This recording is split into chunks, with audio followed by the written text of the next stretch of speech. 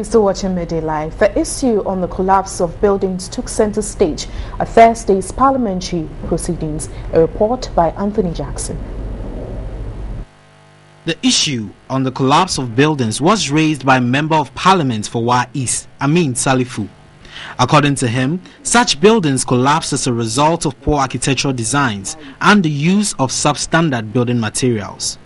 People indiscriminately site buildings at unauthorized places in blatant disregard of warning by the city authorities to stop work.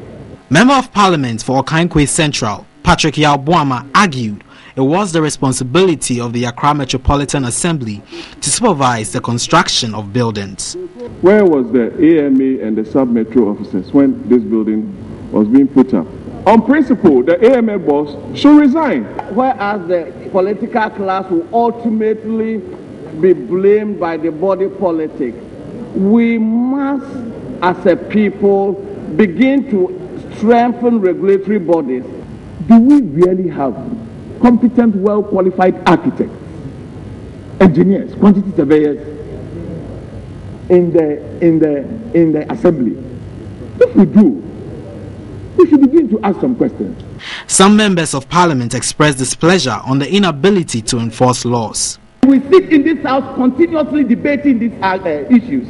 Please, it is about time this house sent a message to the executive that we are not going to tolerate its laxity in terms of implementation of the law. Minister for Water Resources, Works and Housing and Member of Parliament for Asutifi South noted the supervision of building construction was not sole responsibility of government.